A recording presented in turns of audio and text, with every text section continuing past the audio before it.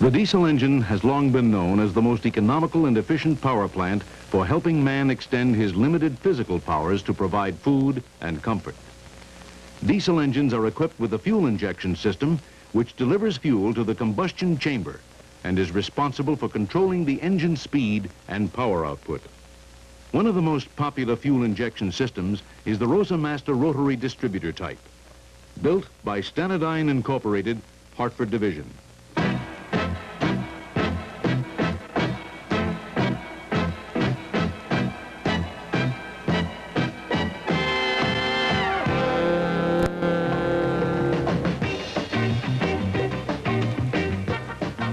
Through manufacturing licensing agreements, diesel injection pumps incorporating Roosa Master design principles are made throughout the world. Millions of small, high-speed diesel engines are in service incorporating Roosa Master injection pumps. Every piece of machinery conceived by man will eventually require service to ensure that the machine operates economically to maintain profitability. As a diesel engine ages, so does the fuel system. Fuel consumption and exhaust smoke levels may increase. As efficiency falls, profitability will drop. In order to properly service any diesel fuel injection system, a thorough and complete knowledge and understanding of its operational principles are required. The diesel fuel injection system is required to produce extremely high fluid pressures and precisely timed delivery of the fuel charge into the engine cylinders. Regardless of brand, fuel injection system components contain the most precisely machined parts that can be made by man and production machinery. Extreme care should be exercised in handling, storing, cleaning, and repairing of these delicately machined components. The Roosa Master fuel injection pump differs from other systems in that a common set of pumping plungers is combined with a rotary distributor to measure and deliver equal amounts of fuel to each nozzle and cylinder of the engine. The rotary distributor directs the high-pressure fuel charge from the pumping plungers to each cylinder in engine firing order. Other makes of fuel systems utilize one pumping plunger and cam for each of the engine cylinders. The rotary distributor principle reduces the number of like components in the pump and, at the same time, ensures even distribution to each cylinder. A typical Roosa Master pump is gear-driven from the engine gear train and is mounted at the rear of the gear case. The drive shaft incorporates a tang and slot connection to drive the distributor rotor. The rotor carries the pumping plungers, shoes, and rollers. Surrounding the head of the rotor, the internal cam ring drives the plungers through the rollers and shoes to develop the injection pressure. The governor weight retainer and governor weights are mounted on and driven by the rotor. The governor thrust washer and sleeve are inside the governor weights and ride on the drive shaft. Changes in throttle position, engine speed or load, result in different commands to the metering valve from the governor. The throttle shaft lever, governor spring, governor arm, and linkage hook assembly position the metering valve to satisfy the power demand placed upon the engine. The transfer pump and pressure regulator are at the rear of the injection pump. The head outlet fittings, hydraulic head, and distributor rotor comprise the high-pressure portion of the pump. The rotor carries the delivery valve spring, and stop. An advanced mechanism is at the bottom of the pump. It is a simple hydraulic mechanism used to rotate the internal cam ring to vary injection timing. One of the functions of the transfer pump is to draw fuel from the fuel tank through a series of fuel filters to the pump. A portion of the fuel is returned to the tank for cooling and deaeration purposes. Fuel is drawn through a fine filter screen into the inlet of the transfer pump cavity, where a vane-type transfer pump, rotating in an eccentric liner, draws fuel from the tank. As the pump rotates, fuel is carried around to the discharge side, where the decreasing volume pressurizes the fuel and forces it to flow out of the pump. The transfer pump discharges to the injection pump and the pressure regulator. The regulator in the discharge circuit consists of the regulator sleeve, piston, spring, and adjusting screw. Changes in engine speed or load causes the fuel requirement to change in the engine. The pressure regulator automatically provides a constant pressure for a given speed and load by bypassing a portion of the transfer pump discharge. Bypass fuel is returned to the inlet side of the transfer pump. The pressure regulator also provides compensation for the differences in fuel viscosity by use of a small orifice located in the pressure regulator adjusting screw. Increased piston leakage due to lower viscosities will cause a pressure rise in the regulating spring area. The pressure increase assists the regulator spring in moving the regulating piston to preserve the correct transfer pump pressure. Fuel, pressurized under control from the pressure regulator, flows through the hydraulic head. An automatic air bleed system is incorporated in the Roosa master pump. It consists of a vent wire inserted in an orifice provided in the transfer pump outlet. Air entrained in the fuel collects at the highest point in the head and escapes past the vent wire, through the outlet hole in the hydraulic head, into the governor cavity, and, finally, returns to the fuel tank through the pressure regulator in the top of the pump.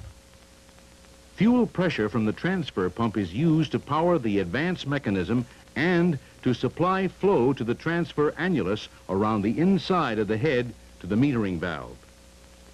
The metering valve controls fuel flow to the pumping plungers and the engine.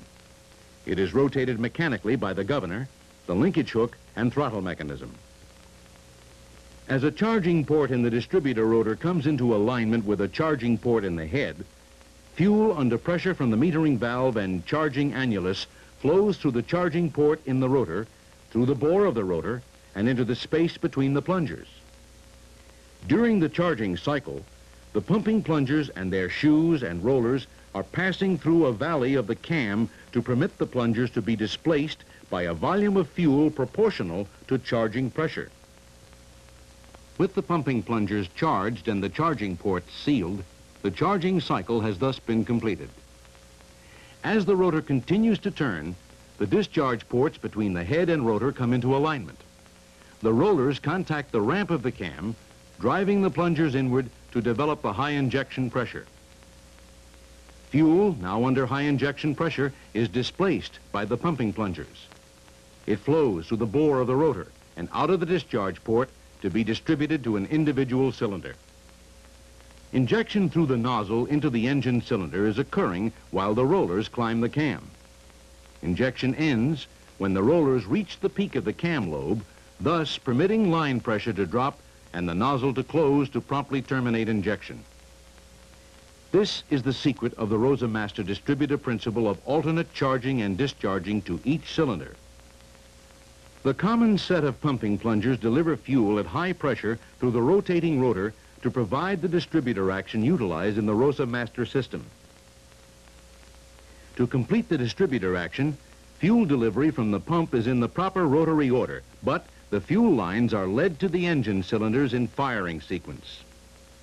A delivery valve is incorporated within the rotor to provide an abrupt end to injection and to control line pressure to prevent secondary injections. High-speed diesel engines utilizing cam-actuated injection systems suffer injection and ignition delays at high rotative speeds. Delivery from the injection pump to the inlet end of the fuel line generates a pressure increase which requires a finite amount of time to reach the nozzle end of the fuel line. The small increment of time delay, measured in milliseconds, becomes significant at high engine speeds. To overcome these inherent delays, it is necessary to advance the start of delivery in the pump so that delivery to the nozzle occurs at the optimum time. Advancing the beginning of pressure rise and start of fuel delivery is easily accomplished in the Roosa Master system.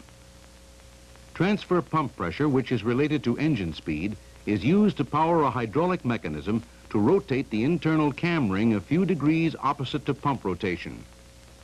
As the cam rotates, the rollers will contact the cam lobes earlier with respect to the discharge port on the rotor, and pressure buildup will begin earlier as a result.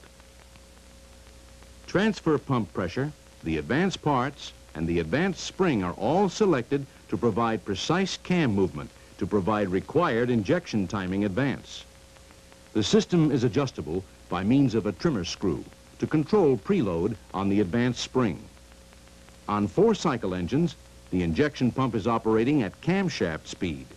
Therefore, the engine timing change will be twice that of the pump. The governor mechanism utilized in the Roosa master pump is the final component to be studied. The governor in most pumps is a variable speed type. It consists of the governor weight retainer, governor weights, thrust washer, thrust sleeve, governor arm, pivot shaft, linkage hook, throttle lever, and throttle shaft. The governor spring and idle spring pack ride on the guide stud. During operation at a fixed throttle setting, an increase in engine speed due to a decrease in load will cause the governor weights to generate greater centrifugal force. They pivot outward to drive the thrust sleeve forward. The thrust sleeve drives the bottom of the governor arm forward, and as the arm pivots about the pivot shaft, the upper end moves toward the rear to compress the governor spring, moving the linkage hook and metering valve to a reduced fuel position to maintain the selected engine speed. An increase in load upon the engine will cause the opposite effect. Under increasing load, engine speed will drop. A lower centrifugal force is generated by the weights, and the governor spring causes the weights to collapse. The governor arm pivots forward. The linkage hook and spring move the metering valve to permit more fuel to enter the pumping cylinder so that the engine generates more power to carry the additional load. Opening the throttle will have the same effect on the governor components as increasing load. However, the engine will now run faster due to a greater compressive force being applied to the governor spring.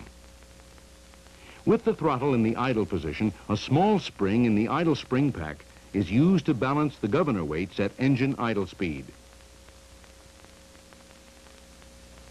The engine idle speed is adjusted with an external screw on the throttle lever, and the maximum engine speed or cutoff speed is adjusted with the high idle screw, also on the throttle lever. Other types of governors are used in the Roosa master pump, such as a min-max governor for automotive applications. However, the variable speed type is the most predominant. You have just seen a brief glimpse and explanation of the functioning of the various parts of the Roosa master distributor pump. The function of each part has been explained, but it should be remembered that the pump is a very complex mechanism. Proper maintenance of injection equipment is of utmost importance.